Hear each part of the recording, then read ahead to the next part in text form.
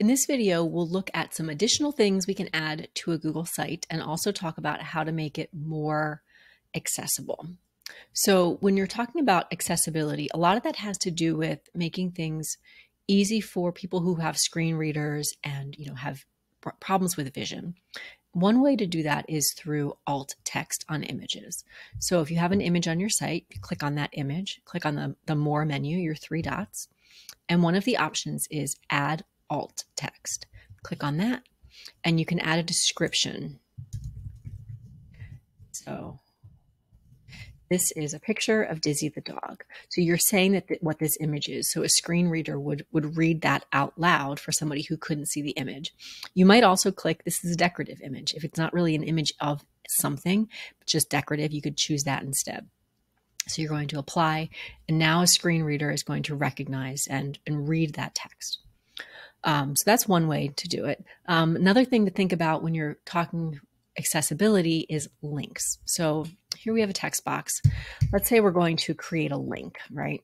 And maybe I want to link this to my blog. My blog's website is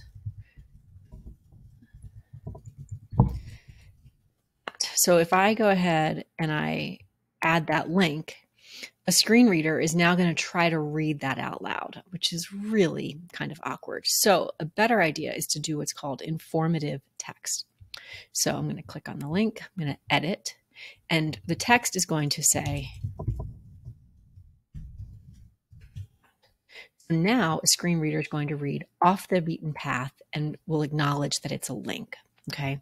Another thing that's not really a great idea, sometimes people will do it, is they'll say, click here for blog, and they'll the word here will be the link, so then they'll put the blog there.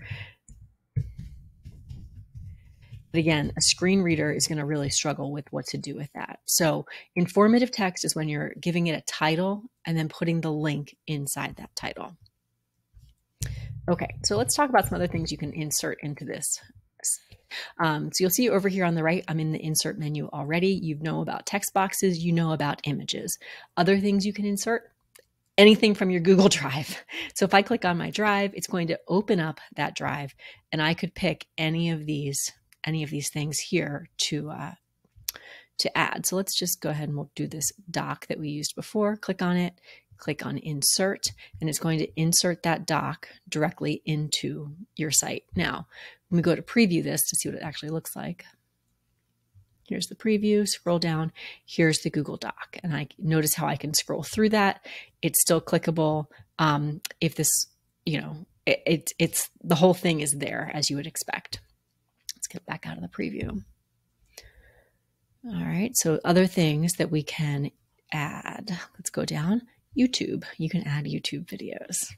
So let's click on YouTube. You can either search for a YouTube video. You could also upload a video. Maybe I wanted a video of a marching band. Here we go. Select.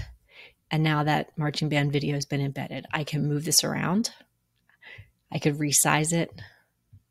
So you have lots of formatting options, and you even have some settings on how you want that video to play. You can embed a calendar, your Google Calendar. Click on that, and you have a choice between which calendar. So maybe this is your ensemble's website. Maybe you have a Google Calendar just for that ensemble. You could add that particular calendar. So click on it, click Insert. There's the calendar, okay? Your settings menu, you can show what view you want it to be. Do you want it to be in week view? Do you want it to be month? Exactly what that should look like. And same thing as the YouTube video, you can also move that around. We can add a map. So maybe you want to a map to the school, or a map to an upcoming event, concert, thing like that. So Arizona State University, they find it, select, insert the map. Now I've got a map on my thing. Docs, slides, sheets, any of these things can be embedded.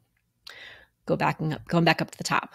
You also have the option to actually embed something non-Google related. So if I click on the embed, I can embed by a URL or through an embed code. So to kind of show you what that is, a tool that I like to use is Padlet. And in Padlet, I have links and I also have embed code. So if I were to copy the link to my clipboard, come back over here to my Google site, paste that link, insert. There's my Padlet. It's been inserted right there into my website. If I go to preview mode, you're going to see all the things we've inserted. There's the Google Doc, there's the YouTube video, the calendar, the map, and here's my Padlet. Okay. So that's one way to do the embed. The other way, and we're probably just going to add another one, if I was doing it by the embed code, again, a lot of tools will give you these embed codes. Click on embed. I'm going to copy the code. You'll notice it's pretty dense. Go back over here, paste the code, insert, and once again, there's my Padlet. I can resize, and it can be whatever it is that I want it to be. So those are some options. Remember, this preview button is a really great way to see everything, and then when you're ready to go, hit publish.